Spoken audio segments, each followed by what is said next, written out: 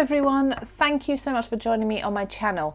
Now I've got a beautiful colour for you, and I've got two colour combinations that I'm hoping you probably haven't heard of or tried before because they're a little bit different.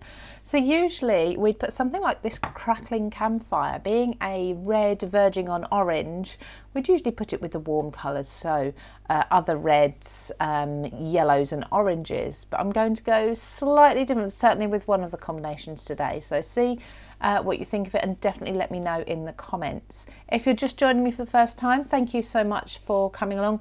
This is the Distress Oxide series of colour combinations, working through each of the Distress Oxide colours in alphabetical order. We're taking a look at the colour, and then we're taking a look at colour combinations. So there's a 2 colour combination in with the focal point, so 3 colours all told, and then there's also going to be a 4 colour combination as well for each video. So hopefully lots and lots of Distress Oxide combinations for you to get started with. Now let's go first of all with what does this colour look like on its own. Now because of the combinations that I'm going to be doing, I'm going to put Crackling Campfire into the middle of this strip today. So as I said, it is a red with certainly a hint of orange in it, quite a lot of orange in it I feel. Look how beautifully that's gone on. So nice. Now, one thing that was requested and that I've started doing is comparing this to other similar colours in the Distress range, so you can kind of see where they stand. So let's pull out some of my kind of similar colours. Here we go. So these are lots of reds. Now, as you can see, Crackling Campfire it kind of sits between, I would say, Barn Door and Ripe Persimmon, I think. So it's definitely going towards the orange side. Ripe Persimmon is, I would say, an orange, Barn Door a red, and it's right in the middle of those two.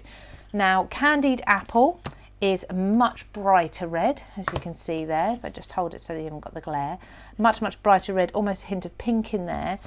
Fired Brick is kind of a duller red. It's almost got a grey in there, I feel, nowhere near as bright a red in there. So hopefully that helps you if you've got a number of the Distress Oxides already and you're wondering whether it's worth getting this one. It's definitely that borderline between red and orange. Now for this reason I'm going to mix this in with a yellow for our first combination. So let's just remove some of the excess off of my blending mat, and these little clear blending mats, I also have these, they come in a pack, so the little 6x6 one and also the larger A4 one, they come in a pack of 2, just like that, from Craft Stash. I've got them linked below, so if you'd like some of those to protect your work surface when you're doing your ink blending and other mixed media techniques, you can find them there, available at Craft Stash. Now Wild Honey is going to be our first colour that we're going to blend into Crackling Campfire. Feeling very autumnal with this, blending it in, it just works so beautifully. Look at that, it's taken no time at all to get a perfect blend between the two. So let's just bring a bit more yellow down, so you can kind of push colour around a little bit as well. Quite easily when you've got lots of ink on there while it's still wet. So if you noticed I had a bit of red or the orange red up here, and I just sort of moved it away a little bit. When it dries you'll of course get that matte finish. It's going to be beautiful. So that's into Wild Honey, and that is a beautiful combination on its own. And then we're going to just kind of end this colour combination with Ground Espresso, a really deep dark brown. Now this I like to use in a similar way to the way I use Black Soot, and there is a video for that on the playlist. You'll find that on YouTube already. Look how deep and dark this is. Ground Espresso, I think, is just the perfect name for this colour. It does remind me of coffee. There we go. I'm going to come back in with my Crackling Campfire and just blend into that gorgeous dark colour. Take your time with your blends. Sometimes you need to work at them longer than others. So it almost looks black, but it's not. It's warmer than a black. How beautiful is that? Such a lovely blend. It kind of reminds me of Halloween as well, or fall, absolutely. So that is wild honey and ground espresso mixed with Crackling Campfire. Okay, so let's move on to our next colour combination. Now this time we're going to go quite girly with this one. So let's pop that to the side. Now we're going to start this one with Tattered Rose. Okay, so Tattered Rose in here. And bring that into the end. Again, one of those pale colours, so it does need a bit more work to get the colour laid down so that you can really see it. And there we go. Nice large amount of that. Then Crackling Campfire. So I'm just going to blend. Look how well this works with Tattered Rose. Tattered Rose has a hint of peach to it, so the orange base in that red just works so well. Isn't that a lovely colour blend between those two?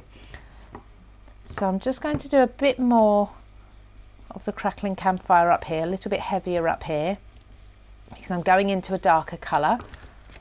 So let's just wipe my mat once more. And then let's go into Aged Mahogany. Such a pretty colour.